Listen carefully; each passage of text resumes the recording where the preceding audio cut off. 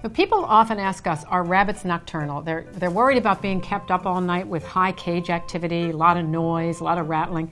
In fact, rabbits are not nocturnal.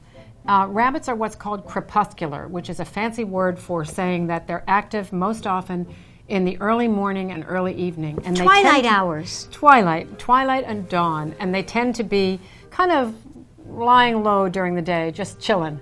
A lot of people, but that's because you told me that's when the predators, they can't see him as well. That's right. That's right. That's one reason why they may have survived that way.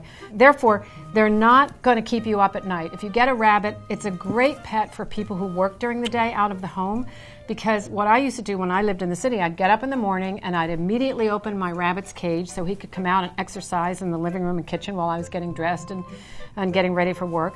And then when I left for work, I'd use a treat as a lure to get him back into his cage, and he'd hop back in.